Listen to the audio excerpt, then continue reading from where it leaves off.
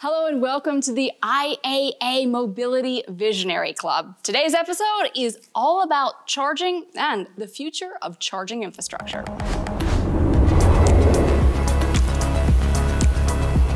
Today we are talking about charging infrastructure. Electric vehicles are currently experiencing a massive uptake in Europe. The rise is expected to continue in the future, but that can only happen if the charging infrastructure is there. And that's what we're going to be talking about today. I'm really pleased to have such a great team of panelists joining us here in the studio, as well as remotely. Let me introduce them to you now. This is Hajesch. Did I say it right? That's absolutely right. You're the CEO of IONITY. It's a high-powered charging station network that's facilitating long-distance travel across Europe. Very glad to have you. Welcome, Michael. Thank you very much for the invitation and the pleasure to be here. To my right, we have Andreas Aumann. He is Vice President of Strategic Product Management Accessories at BMW. We're very happy to have BMW and you here, Andreas. Great to be here, Sarah. Up on the screen, I've got Maria Vassilakou. She's the founder of Vienna Solutions, advising cities on urban transformation. Also, Maria, we should point out, you're the former deputy mayor of Vienna. Quite the CV. We're very pleased to have you. Welcome.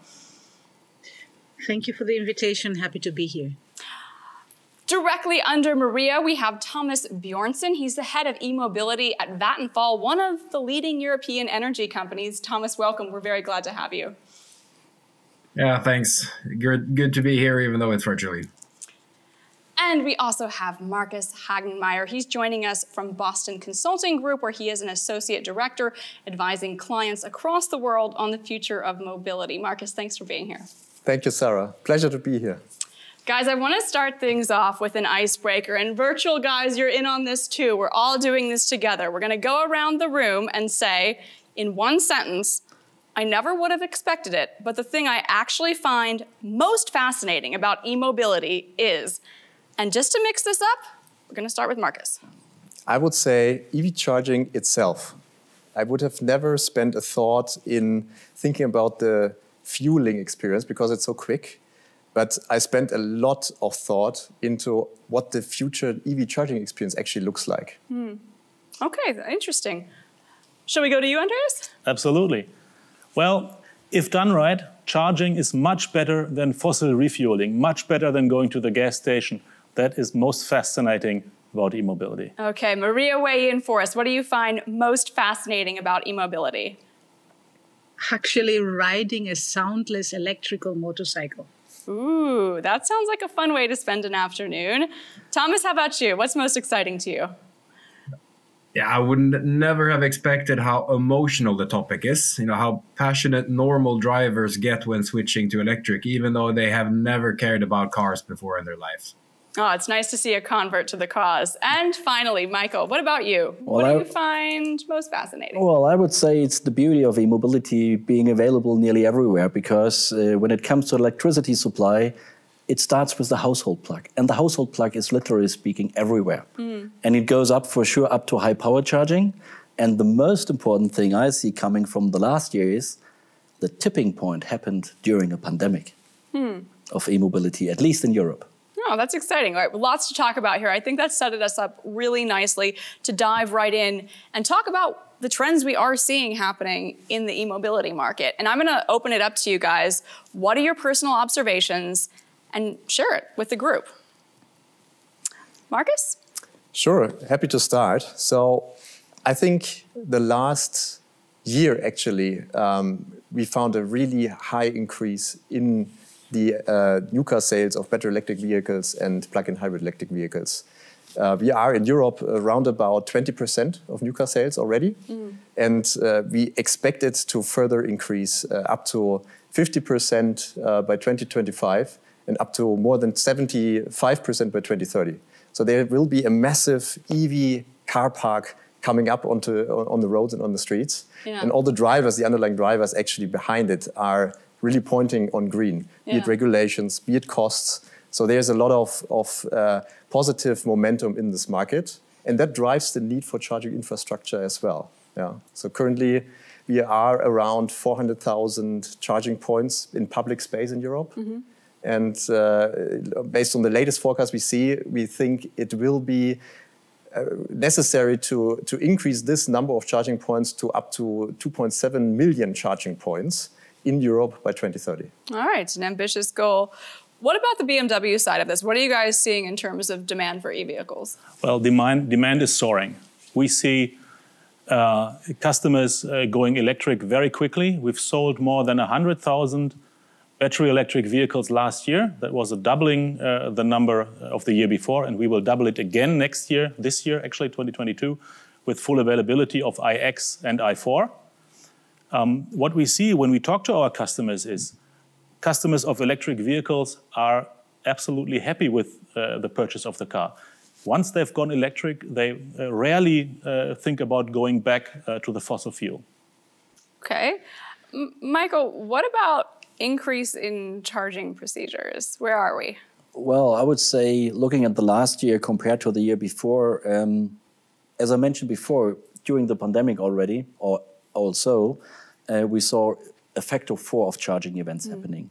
That means, coming back to Markus' figures, if the market is really going that quick up, the demand of charging infrastructure, be it on the long distance, be it in the cities, be it home and workplace charging, at the same time needs to host this demand, which means there's a huge demand for infrastructure deployment in the years to come. All right, well, that brings us very nicely to Tomas. Is Vattenfall up for it? Can you handle the demand? Yeah, I think we see a similar kind of surge in the number of charging sessions and the demand for charging infrastructure. On an anecdotal level, I mean, I reflected on this winter when I was actually up skiing in the Swedish mountains with my family, and I think almost one in 3 cars were electric.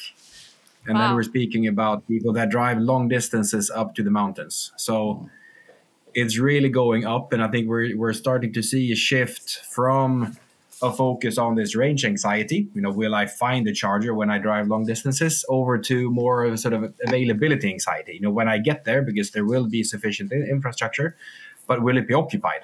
That brings us to the city perspective, and Maria, perhaps you can give us a view on that. What are we seeing happening now in cities and localities to address this issue? Well, I would say for cities, e-mobility is a phenomenon that goes far beyond cars. So we have right now cities that have to change their bike sharing schemes, just to give you an example, towards electrical bike sharing schemes. We have e-car sharing models that are currently switching to, conventional car sharing models that are currently switching to e-car sharing models. And then, of course, it's the charging points issue.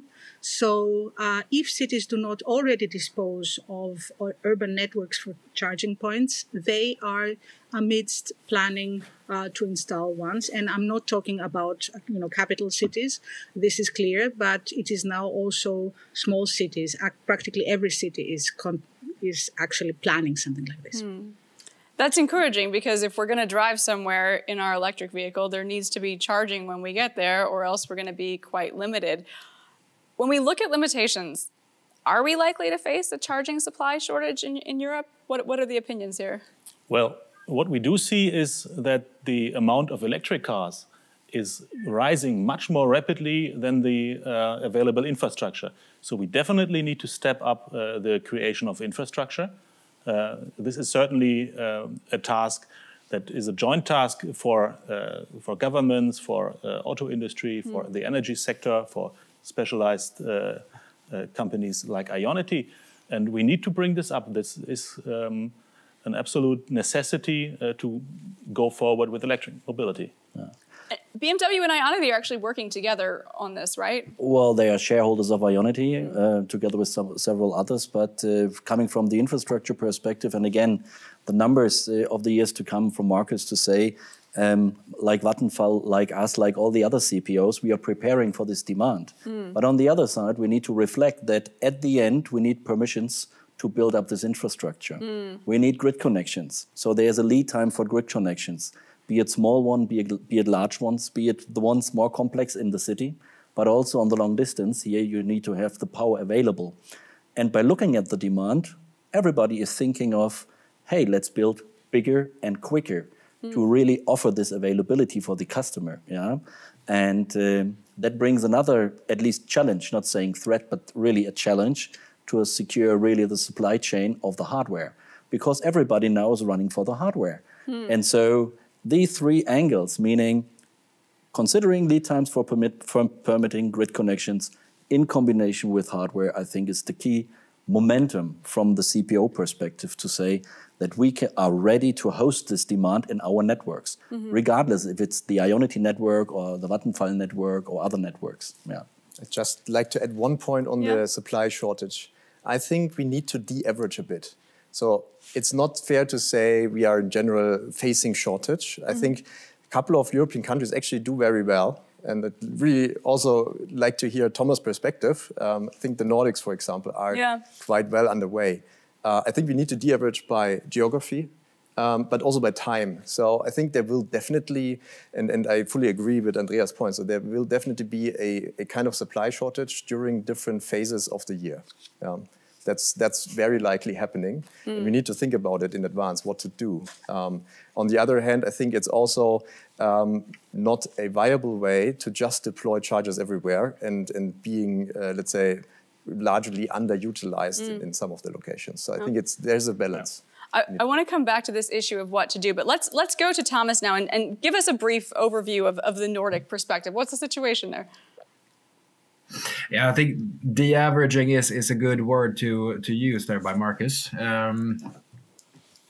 Taking a step back also and seeing that in this first phase of EV deployment, many of the users actually do have access to a private driveway or a private parking space, which means that you tend to charge your car when it's parked anyway.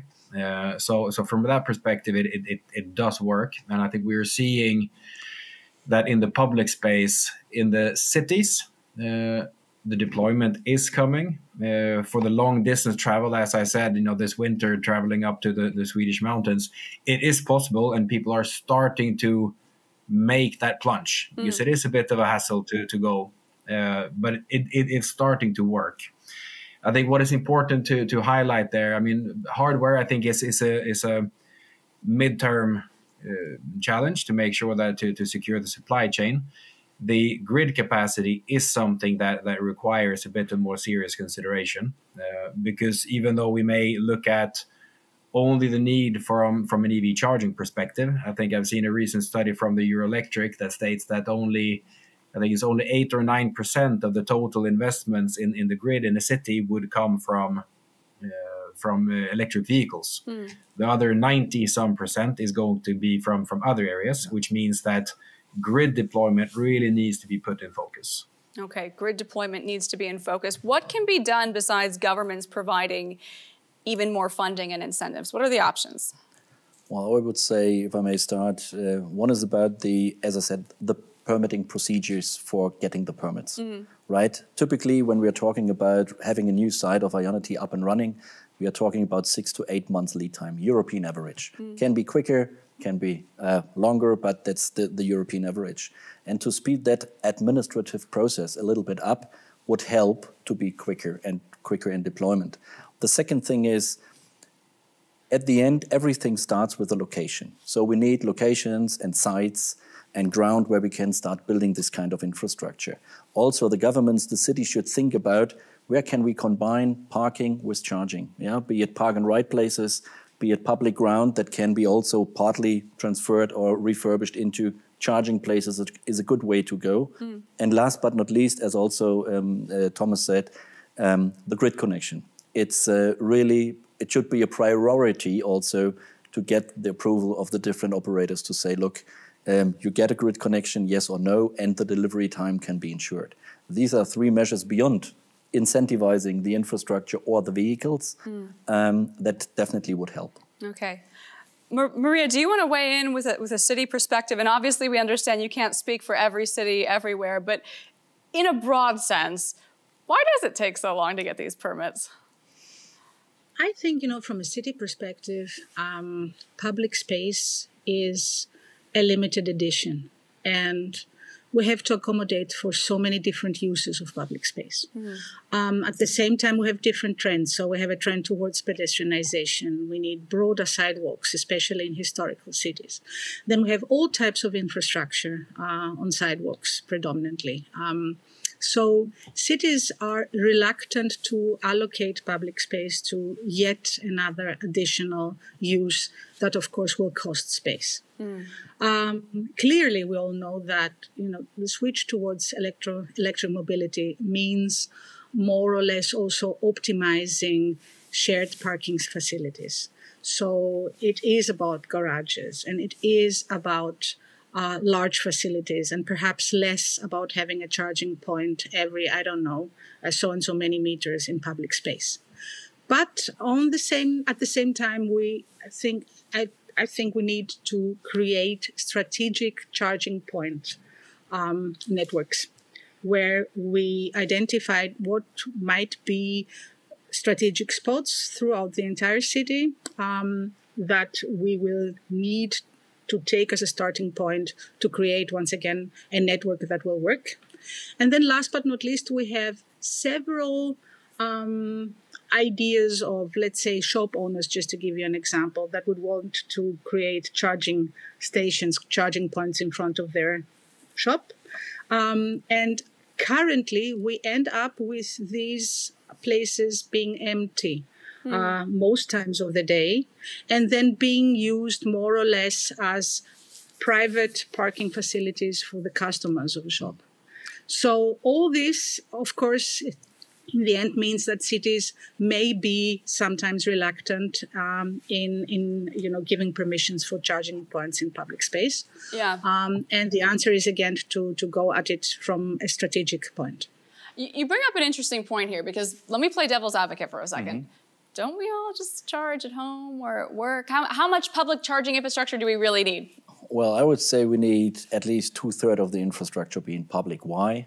Because first of all, only 20–30% of people are having really access to their home and can install and also do it by themselves because it's their property. The rest is either rented space or workplace charging. So therefore, a huge amount of public spots needs to be established. But picking up Maria's point, and we see good trend in all the different countries. The ones are a little bit ahead, the other ones a little bit behind, but bring the electric mobility and meaning the charging to places where you spend your regular time anyway, be it retailing, be it at grocery stores, be it at sports, leisure, wherever, cinemas, and having then the charge points there. Not necessarily always HPC charging, high power charging, maybe 50 kilowatt, maybe AC charging is sufficient, but that's the key. That is really the key from the infrastructure perspective. And as said in my intro statement, the beauty of e-mobility is you can bring it everywhere because it's so easy. Just, bring up a line and bring the plug there. I would like to weigh in from the customer perspective. Thomas, we'll come to you, but let Andreas finish. From the customer perspective, charging is good when it is time synergetic. When you charge, basically, when you're doing what you're doing anyway, and you charge on the go. You can achieve that by charging at home. You can achieve that by charging at your workplace. And you can achieve that when you are having dinner at a restaurant, when you're shopping. And then, of course, charging speed needs to match this. I mean, I don't need a super fast charger at home because the car will sit there overnight anyway. I might not need a super fast charger in a place where I spend like 2 hours. It's not really cool to go back to the car after 20 minutes in order to free up the capacity. So infrastructure speed must be right, but charging should really be integrated seamlessly into the day of the customer. Okay. I can hear the utilization aspect. I mean, we are still in the ramp up of the whole e-mobility population of the cars on the roads. And we do see that the charge points that are in place right now really ramp up their utilization. Maybe you can say a bit more about that. Yeah, absolutely. I just can agree. Yeah, because it's really exactly that way. I think Thomas wanted to jump in. Let's go to Thomas quickly on this. Yeah, I just wanted to react on what you now also mentioned, Andreas. That I mean, EV drivers typically want to follow the path of least resistance, and the path of least resistance is typically when the car is parked anyway.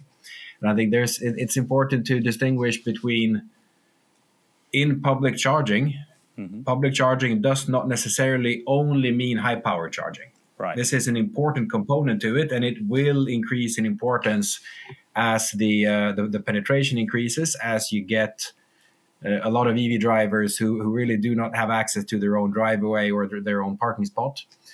But there are great opportunities and great examples of this also already now, where, we are, for instance, operating one of the largest public networks in the city of Amsterdam and in other provinces in the Netherlands, where we are working together with the city or other provinces to roll out large on-street charging, which is typically much easier to integrate into the grid as well, because you don't get these extreme peaks. You can actually balance. The car is parked and plugged in for a significantly longer period of time than you need to charge. And then you can all of a sudden optimize and then pick the lowest priced hours, or the hours with a high inflow of renewables, for instance. Let's come back to something that you raised earlier, this idea of managing peak charging demand. If everyone's driving to vacation or everyone's going to the Super Bowl game, everyone wants to charge. What are the options here? Well, if you like, I can start with a couple of thoughts that we also spent some time on. I think one of the key things is technology, definitely, because you need to implement some kind of smart charging technology to distribute the demand. So if everyone, for example, drives home at a similar time of the day, not all the cars then parked at home have to be charged immediately. So you can also distribute the demand a bit more and say, due to smart charging on a higher level, which car needs to be charged when, and forego this kind of peak demand. This is one thing. The other thing I mentioned before, of course, is things like vacation, for example. Here, of course, smart charging won't help a lot. Yeah, everyone is starting driving. So I think it's also in responsibility, maybe of all of us, to change our behavior a bit. Yeah? And this could, of course, also be publicly incentivized. The very simplest method is then pricing, for example. If it's getting really, really expensive, I might think about if I really need to leave at the exact same date and time than all the others around me. Yeah?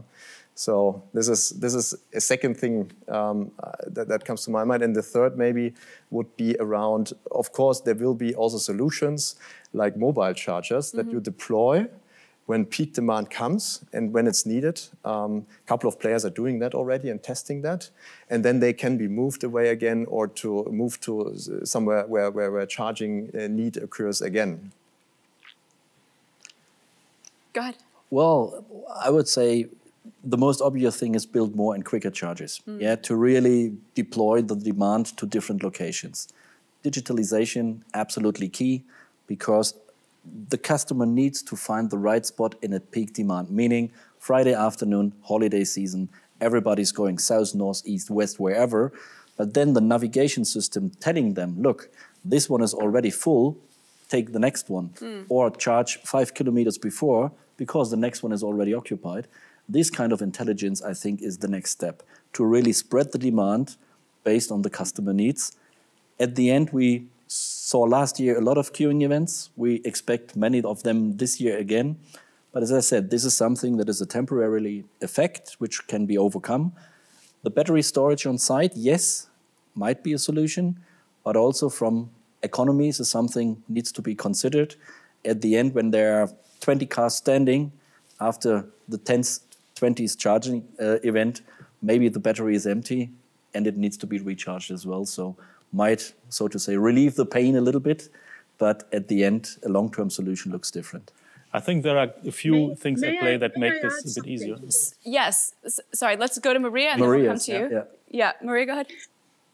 Well, I just wanted to add that, from a grid perspective, of course, diversifying charging infrastructure is good, because it means then that not everybody will be charging at night, just to give you another example. And it gives us the opportunity to have people charging, throughout the day, depending on whatever they plan to do as they go. But I wanted to also contribute the idea of what is actually the charging point of the future when it comes to travel. Because what we all right now have in mind are the old traditional gasoline stations. And I think that, the station of the future will look very, very much different than that. It will be actually a huge spot, most probably, with numerous charging points, right, where we will actually park all the way along the way to our vacation, let's put it this way, and then use perhaps the quarter of an hour while we're doing charging in order to do some shopping and so on and so forth. So I think that we'll need to also envisage, what these infrastructures will look like in future, and that they will be very different to what we know today. Okay. Let's get the manufacturer perspective on this, because queuing event has got to strike a little bit of fear in your heart. What are you hearing from customers? What do they want when it comes to charging? Well, I would first reiterate a bit what Michael said. The intelligence in the car is already there, right? We have an intelligent route planning that works with real-time data on the occupancy of charging stations, that works with projections and projections on the future utilization, and advises the driver to take the right route, to really evade the blockages that might occur at some point. So the intelligence is in the car. It's improving every day. It's learning. The system is learning, of course. And that is certainly a good thing. Ranges of the electric cars have been increasing and will, to some extent, increase further in the future, which means that the skiing holiday you typically reach on a charge. You don't charge on the way, right? And lastly, I would like to stress one point: the electric cars and the batteries in the car are not only a problem for the grid; they are also part of the solution in a way, because it is a big distributed energy storage, right? We can, on the one hand, help smooth out demand by intelligent steering of the charging process. We do that at BMW. We have 5,000 charging points on our premises for employee charging. 1,000 of them are for the general public to use as well. And of course, there's load balancing enables this kind of scale here. But we can go much further. We can balance, and then we can, at some point, also give power back to the grid and really help smoothen demand and help to bring forward the energy transition to renewables. So it's not only part of the problem, also part of the solution. Some OEMs are operating, or they've announced, proprietary charging networks for their customers. Is that a solution for the future? Clear no.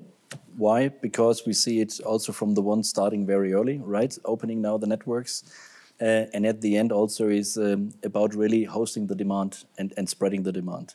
And if you invest this kind of money in such a huge numbers, at the end also you have to evaluate it as a business model. So the sooner or the later. Yeah.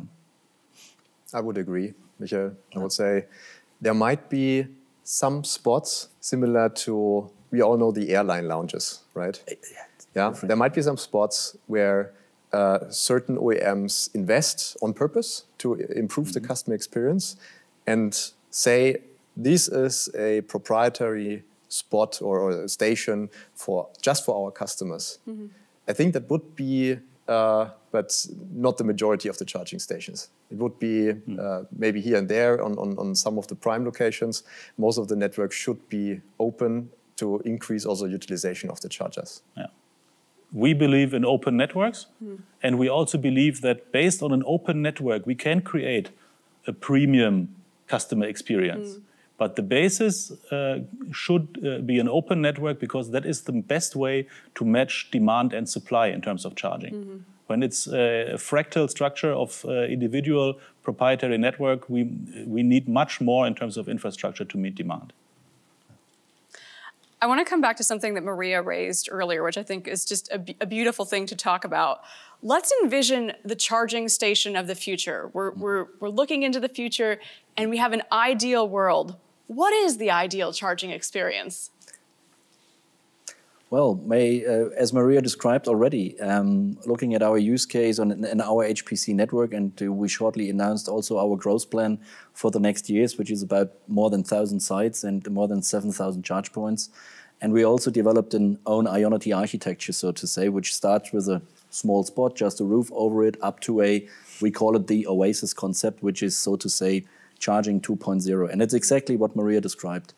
A huge spot with a huge of chargers, but on the other side also a lot of attributes that gives additional customer experience. Be it food, be it other amenities, be it something. Think about just to relax a longer period of time, doing some yoga, doing some really relaxing, doing some work on site. So a typical, so to say, highway site, but dedicated not only on refueling the vehicle or recharging the vehicle, but also think about recharge yourself on such a long trip.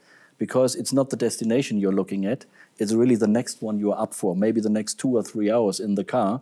So the importance of recharge yourself or the family or the kids, go a walk with a dog, I don't know what, yeah, play some football, that's the station 2.0.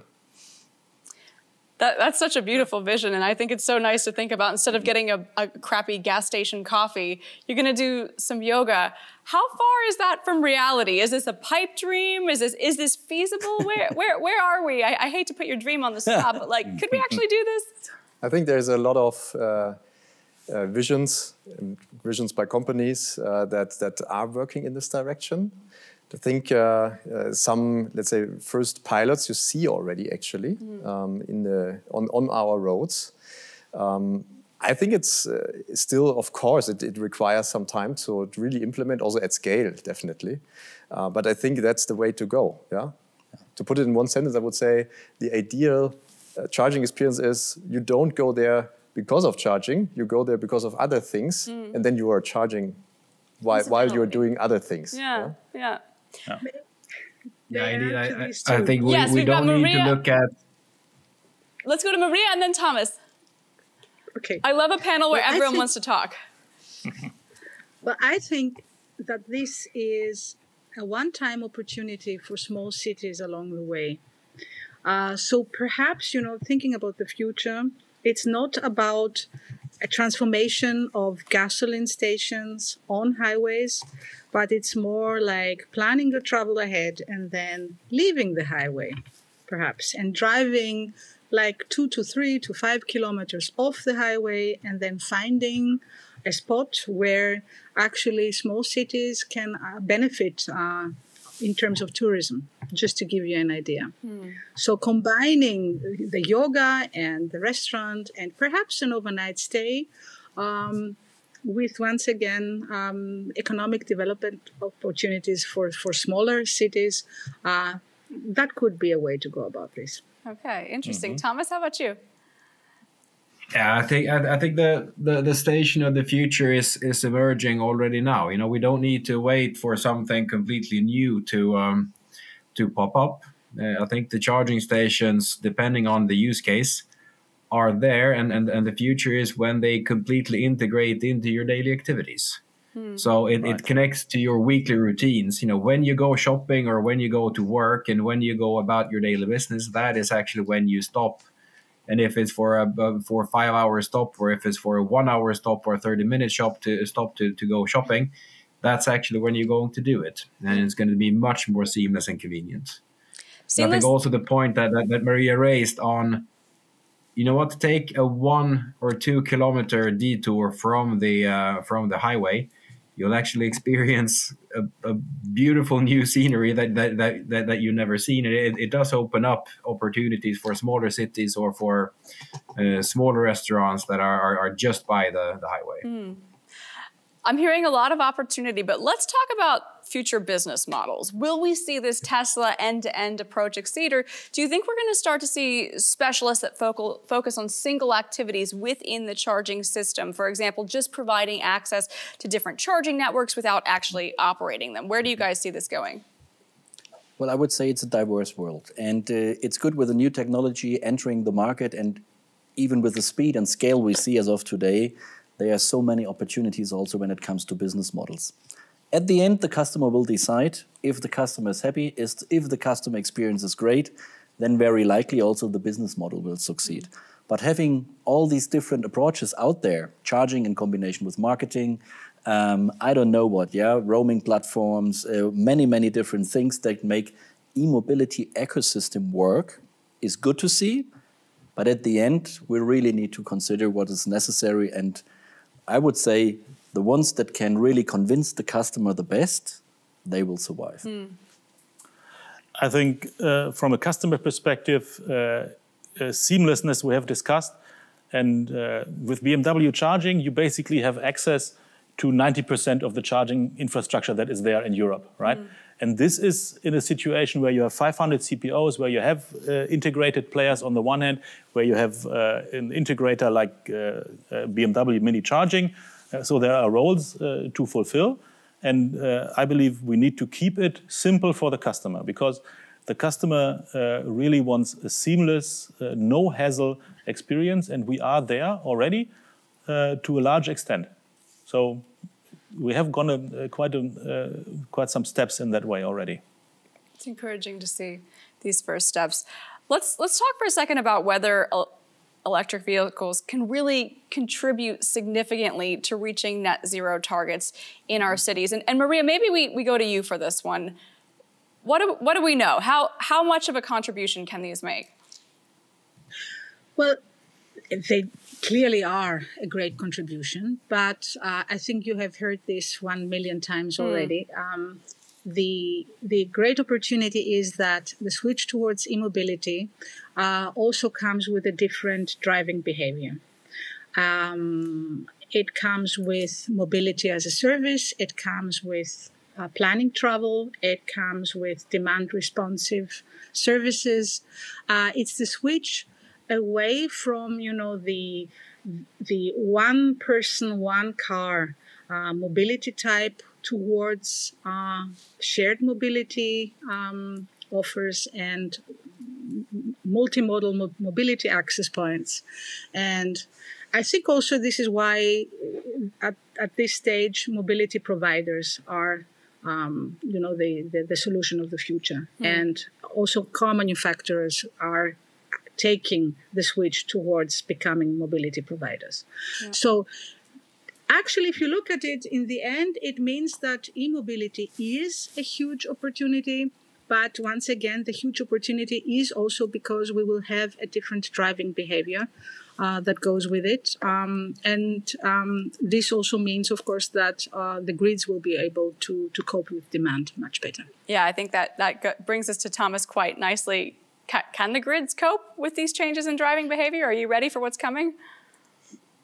Yeah, I mean, let's not pretend that it's not a challenge. Of course, it will require some investments. But I think, as I said in the beginning, the electrification of cars will only be about 8 or 9% of the total investment need. And what makes this one stand out really compared to other needs when it comes to urbanization, new buildings, new industries, etc., is that this is really an area where the cars and the batteries can be part of the solution. I think, and they already are to some extent. We are already, from Vattenfall's perspective, piloting this and doing it in a larger and larger scale in Germany, in Sweden, especially in the Netherlands, where we have been doing this at scale with thousands of charge points at the same time. So it can definitely be done.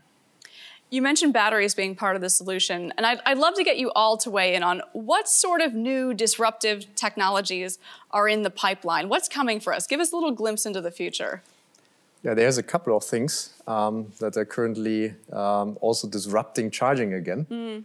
I mean, we can talk about, of course, different battery technologies, to put it that way. Also, the packaging in the vehicle, I think that's something that's quite disruptive. So instead of putting a single block into the vehicle, you can integrate it into the frame and structure. And very likely Andreas can talk even better about it. But I think it's something that's a trend that also will help to optimize the amount of battery you need to put in the car. Because it's also that the weight you need to add to the car is something that plays an important role, and that helps you with that.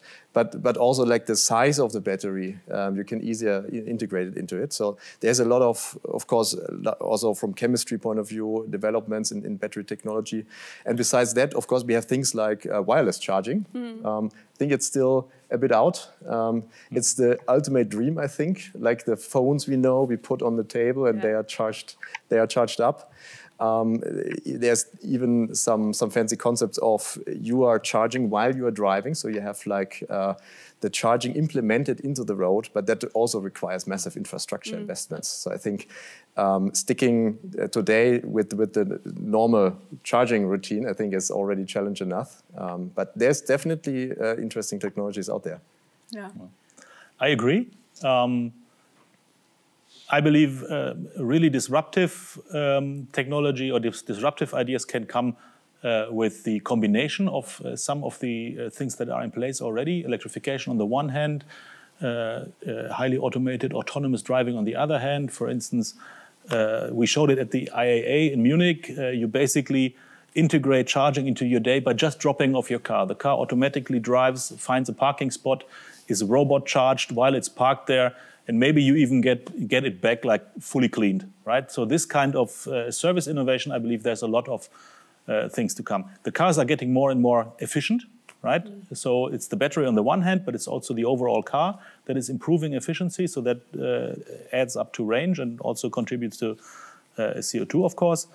And other than that, I see a lot of incremental steps now that we are making the electric cars and the whole ecosystem step by step better. Yeah.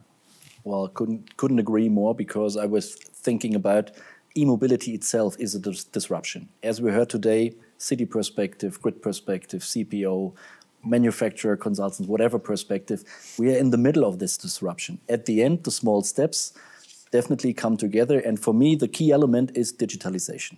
Okay. Yeah, be it in the vehicle with the services, be it in the grid with the grid services, be it on the energy side, because we're talking about an energy business, at least coming from the CPO perspective. We are talking about how to integrate lots of renewables into these networks to really significantly decarbonize transport and reduce the individual carbon footprint, because all of us, we are individuals and we are sitting individually in these vehicles, and it's so important to decarbonize our footprints. So therefore also the European energy transition will play a significant role, and the integration in this kind of systems, definitely. So for you, the key element is digitization. I'd Absolutely. like to do a quick Absolutely. round robin, because we're coming to the end here. So let's let everyone weigh in on this. What is the key element for this? What's the takeaway here? Andreas?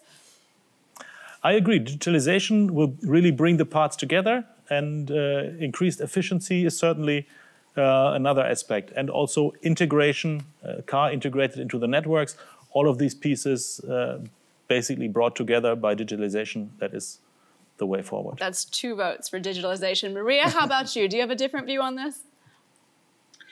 Not really, but I would say increased efficiency is, of course, the key to the future, and then perhaps also contactless charging. Tomas, how about you? Yeah, I mean, taking the customer view, you need to make it easy, convenient, and transparent, wherever you charge. And there, of course, digitalization plays an important role. You don't need to care about anything what happens behind the plug. From the technology perspective, I think also there, I mean, when the car is charging, it is part of an energy system, so it needs to be optimized and made to work. Markus, last word to you. I agree with Thomas. I would have also said customer experience, supreme customer experience throughout the whole EV journey, starting from purchasing the vehicle until using and charging the vehicle until reusing it. I think that's key to get it really right. Plus, I would say catering to the demands, because they are different now. Instead of fueling. So you also need to address these different demands from the different customers, be it private charging at home, charging in public. What do customers actually need? What do customers need, and how to get it to them in time for this massive revolution that we're in the middle of. Guys, I can't think of a better place to stop this. Thank you so much, Michael, Andreas, Maria, Thomas, and Markus. This was such an enlightening discussion. And if you also found it enlightening, I would encourage you to join us on our IAA Mobility Visionary Club social channels. We have plenty more content about the mobility revolution that's happening right now. See you there.